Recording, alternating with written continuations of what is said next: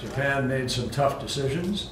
Japan has set a goal of 46 to 50% reduction in emissions in the next 10 years, and to get on a path to net zero by 2050. So I wanted to consult with you. I'm going to China tonight. I wanted to hear your thoughts about the global situation, everything that we need to do in order to get on track for Glasgow. Since Kerry took the role of the U.S. climate envoy, we have been communicating closely on a monthly basis. Today we have Kerry coming to the Ministry of Environment. I think it's a symbolic day of the friendship we have cultivated and a new possibility in cooperation between Japan and the United States. On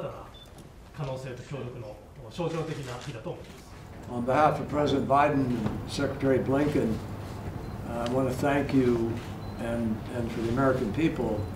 We're very grateful for the strength of the relationship between the United States and Japan, and we're very grateful for your cooperation in the effort to deal with the climate crisis.